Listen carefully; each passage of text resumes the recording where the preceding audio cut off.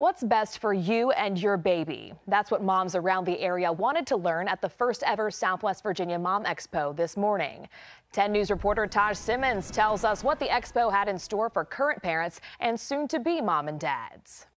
Every journey to motherhood is different. Being a new mom, this is my first baby. Christina Melber's world changed when her son Camden was born, but she hoped to connect with more new parents going through the same experience. Being a new mom, being newer in town as well, it's hard to find other moms, other than running to the grocery store. Melber and other moms shared their stories at the Southwest Virginia Mom Expo on Saturday. A big part of it is just starting to establish that connection. Abby Stackety helped come up with the idea for the expo.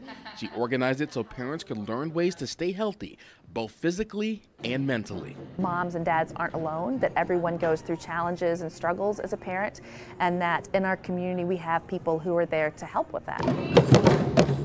Even music can be medicine.